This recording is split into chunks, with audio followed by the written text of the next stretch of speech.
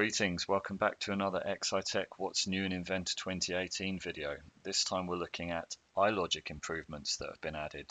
So here's a nice simple one but very convenient. First, we now have the ability to switch between multiple browsers simply by clicking on these tabs in your Inventor window. That would include a Vault tab if you've got Vault 2018 installed as well, and you don't necessarily have to have them in separate windows. We'll see this when we switch into Inventor in a minute. Let's look at the next improvement that's been added.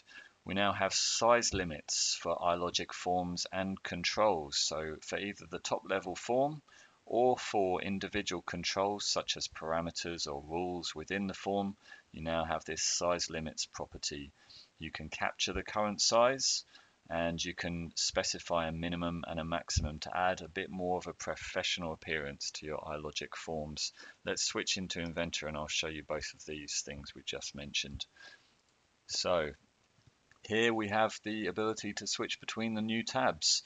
If you've got the iLogic browser off separately, you can of course dock it on its own on the right, for instance, but if I choose to dock it here into the existing model browser, that's a really nice convenient way to switch between my ways of viewing the model. And now the size limits that I mentioned, if I edit this existing form that's in here, we'll see this is the form as it currently stands, and these are the new options for size limits. Let me show you how this form currently works and we'll see what the improvement is that's been made. So if I resize this form, we can see the L1 and L2 measurements resize as the form goes, but there's no limits, so I can make the form too small or too big. What if I want to say this is the minimum size of the form and that's the maximum, and to keep these L1 and L2 the same size? Let's just see how we do that. So if I set the form to be the size that I want the minimum to be, then if I right click and say edit on the form, I will then choose the form up here and I'll say size limits, hit the browse button and say capture for the minimum and say OK, and then resize to the maximum size that I want the user to be able to specify, such as this size, and then go back into the limits and say capture the maximum. Okay, so now I've captured the minimum and the maximum. If I go back into the form, I can now only size between those particular sizes.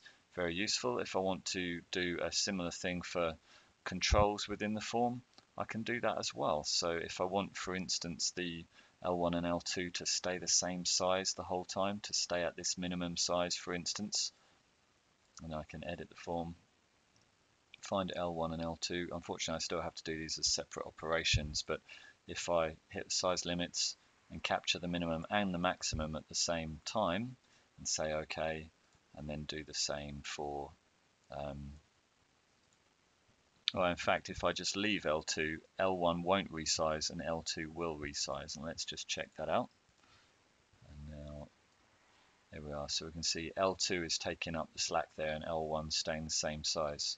So it can be a nice flexible way of organizing your iLogic forms, add a bit of professionalism there. Let's head back to our PowerPoint. And the last improvement is the iLogic security options. So this is accessed either from the iLogic configuration button if you've closed all your Inventor files in this drop down under options, or from the event triggers dialog. I'll show you in a second.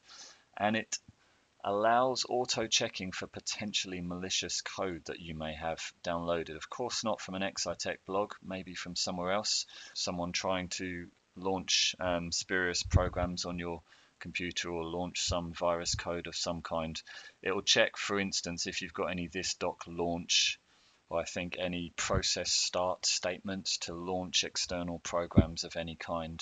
It will prompt you when you start these, when this rule is run, that it's potentially malicious, and you can either stop it or you can choose to run it anyway.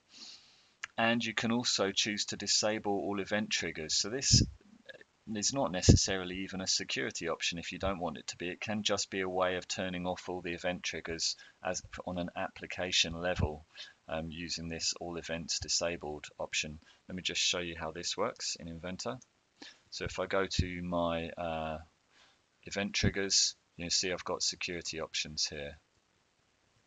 So I can disable all events, or I can only disable after open events. And this is something that's going to run the minute you open a document.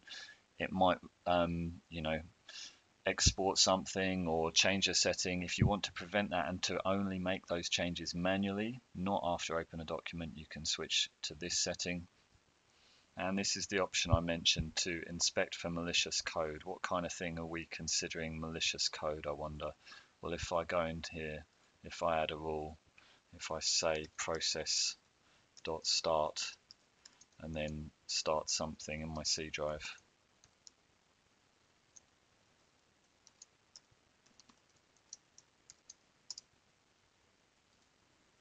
there we are. I'm starting another process, so when I choose to run that rule, despite the fact this text file doesn't exist, it's saying potentially you've got some harmful code in here. I can choose not to run it or to run it.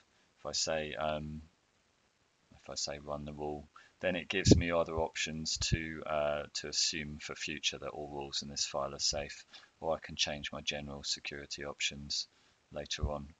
Okay, but there's a lot of iLogic code you'll be using that does not start external processes or do anything that might be malicious, so you won't get these warnings for that kind of code. Okay, hope you find this very helpful. See you next time.